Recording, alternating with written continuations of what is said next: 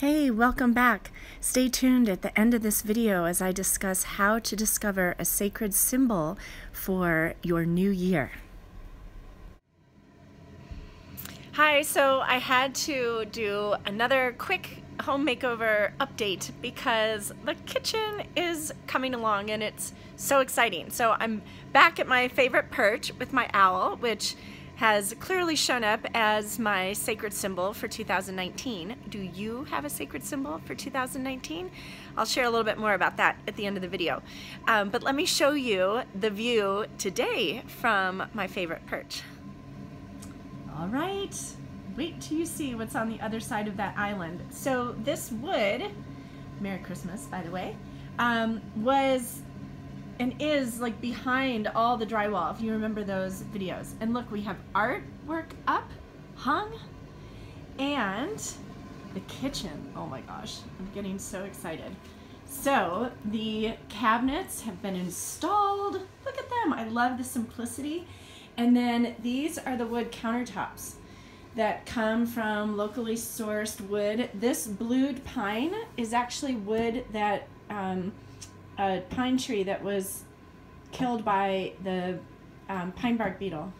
And so the blue is evidence of what caused it to die. And it was already dying, right? So you have to cut them down to prevent other trees from dying, but it makes them also super beautiful. So I love that kind of recycling. And this part of the countertop is tamarack. This is where the sink is gonna go.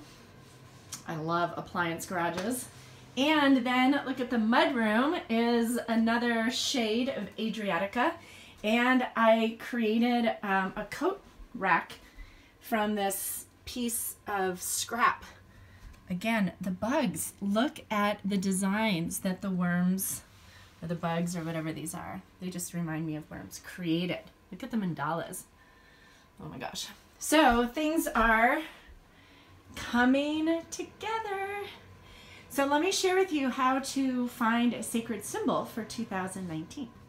Okay, so you may be familiar with the concept of picking a word for your year, right? And what I would like to suggest is that you open up to receive a symbol. I love to coach and teach people how to live as life artists using symbols because symbols don't have baggage, okay? So when you think about kind of the focus points for you for 2019, what you want to be different, right? I remember the years where I just really wanted to get my book published, and just saying the words book or published sent me on this waterfall of like another year trying to get the book published, right? Or maybe you want to lose weight or make more money. And as soon as you say the words lose weight or money, there's this whoosh of like all of your experiences and memories of not experiencing the financial abundance or the body, the physical body that you desire. So what if we attached a symbol? Symbols have no baggage, right? Like my symbol for money is a hot air balloon. And the way that it connects me to my desire, a continuing desire, which I've had a lot of it fulfilled around financial independence, is freedom. And the hot air balloon reminds me that if I keep my vibration high and share from that place, that the finances will follow. So that realigns my focus and generates a really happy feeling. The symbol I'm working with this year is the owl. I've worked with the owl a lot, many of you know, and what was funny is as I moved in, like the cookie jar and these little owls just ended up unpacked on my north altar here. And, whoops, you remember the story about the fire. Inside the cookie jar is not owl cookies, but owl feathers. Oh my gosh. And then there's this owl in the corner.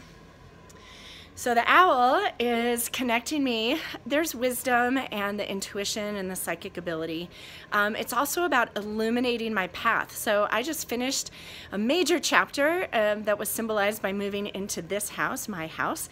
And so the owl has come back. It guided me into this past chapter, and now it's guiding me into my next chapter. So the way you receive your symbol is simply by opening up, like, okay, Whitney, sure, I want a symbol. So you are simply going to pay attention the next like 48, 72 hours and see what comes up repeatedly. Do you start seeing turtles everywhere, or lotus flowers everywhere, or arrows everywhere? I've worked with the arrow, the diamond, the bee was last year, and what did the bee do? It guided me to my hive. So just open up. Comment below if you have questions about how to find your symbol, or any musings you have on that. I have worked with 2 symbols. Last year was actually the bee and the diamond. This year is strictly owl. I can tell that. I've worked with the feather that reminded me throughout the year to cultivate a lightness of being. And it really helped. So from 1001 Lake Street, I want to say thank you for sharing this journey with me. And Owl, Wise Old Owl, wants to help you remember or discover your sacred symbol for the new year. Mwah! Thank you for being here. Bye. Thank you for subscribing to my YouTube channel here. See you soon. Bye.